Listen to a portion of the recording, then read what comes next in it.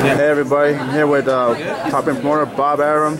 Bob, what's your thoughts on Oscar De La Hoya? 50-50 chance that he'll come back to boxing. What are your thoughts on that? I would hope that he doesn't, because he's been out so long. He's 42 years of age.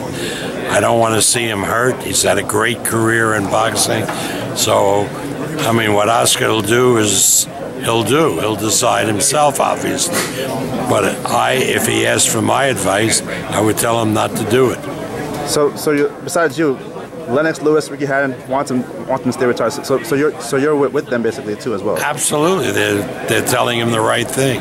And then finally, Bob, as you know, Manny's not going to be fighting this year. What's the update on Manny's shoulder? He's coming into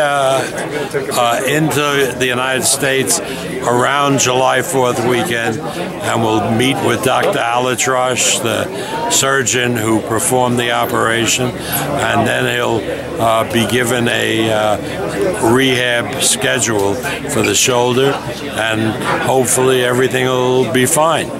Okay, Bob, thank you for your time. Appreciate it.